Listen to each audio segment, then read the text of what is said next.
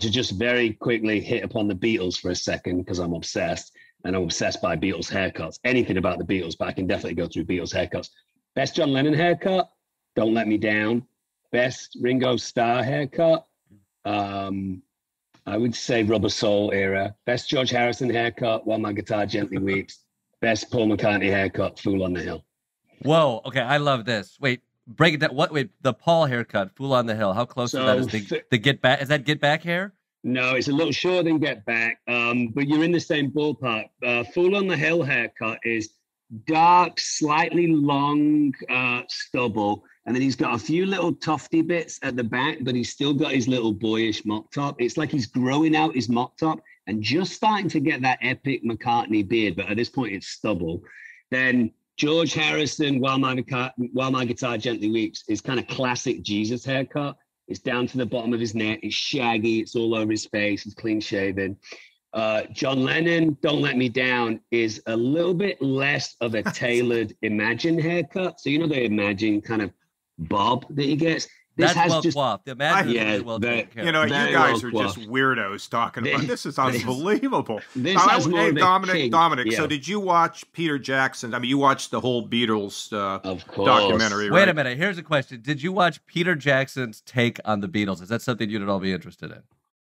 I watched about an hour of Get Back before it came out with Peter Jackson, which was pretty fun because he and I, I have two Beatles tattoos, and one of the major things that I talked to about with Pete when I was in New Zealand was the Beatles, because we're both obsessed. So I was lucky enough to be in New Zealand, and he was like, "Hey, I got something to show you that you really dig." So I got a chance to see that. Peter Jackson owns all four of the Sgt. Pepper's Beatles costumes from the album cover. Yes. Whoa! What's up? What are you seeing in the first hour cut? Is that just the first hour of the actual thing that aired, or what does he actually show you? No, it was rough footage. But when I say rough footage, you're talking about Peter Jackson rough footage, which could basically be a movie in its own right. But it was just kind of cobbled together about 55 minutes of stuff that he wanted to show me, and I got a huge kick out of it. So let me ask you, both of you guys, this. So you put the two of them, you put Lennon and McCartney together, and Harrison was sort of shut out in a way, and I think got angry about it, and as they used to say on Saturday Night Live, you could pay Ringo a lot less if they'll come on the show. But here's the thing: so you take Lennon, who I think provided the edge, and you take McCartney, who provided the pop. And what they did was, it's just unbelievable how successful. But if you take them separately, not so great, right? I mean, I do like still a number of the things, Double Fantasy from Lennon, but I've never been a big pop guy in terms of McCartney, although watching the Peter Jackson, the Beatles documentary, I got a new respect for McCartney, and how he sat at that piano, and I can't remember what he banged out, but it was just amazing to me. What do you think about where the Beatles were, and then what happened to them when then became individual performers, and what do you think about the quality of their work? I mean, I'm a Beatles fanatic, so I'm always going to be biased towards them. I totally agree with you. I think they are way better when they're together. I would include George Harrison and certainly Ringo Starr in that argument as well. I like what Lennon did with the Plastic Ono Band. I think there's some amazing things there. He's kind of brimming with all of this solo work that he couldn't get into the Beatles catalog. So he's got, some really amazing stuff, Jealous Guy and Woman and God and Mother. And, he's an extremely talented musician. I like McCartney, his first solo album. I like Ram.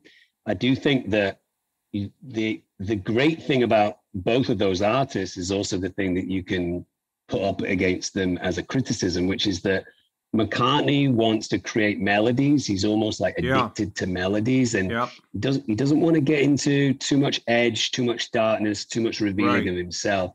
Lennon on the other side, which is why they complement each other so well, like oil and water. Lennon on the other side is like, I don't care if it's a song or not. I'm just going to scream my pain towards you because I need to get it out, and it's cathartic. And I think they both benefited from the influence of each other in the same way that Harrison did. I mean, look, Harrison's an incredible musician in his own right. I think, unfortunately, because they met him when he was 14, they thought of him as a 14-year-old kid for almost all of their professional career. This is the guy that wrote, While My Guitar Gently Weeps. Or Here Comes he wrote something. that there's that story, a story that Harrison invited Clapton to his house. He said, I want you to come early before, I'm going to serve you breakfast in my garden, but I want you to come while it's still dark. And then as the sun came up, he sang to Clapton, Here Comes the Sun. And I mean, that is a mind-boggling. That vision of the two of them sitting there while he sings "Here Comes the Sun" is just unbelievable. What can you say? Well, I wonder if he invited Clapton over a little bit early as well, because then he's hoping that his wife is sleeping, because Clapton ended up banging his wife a few months later.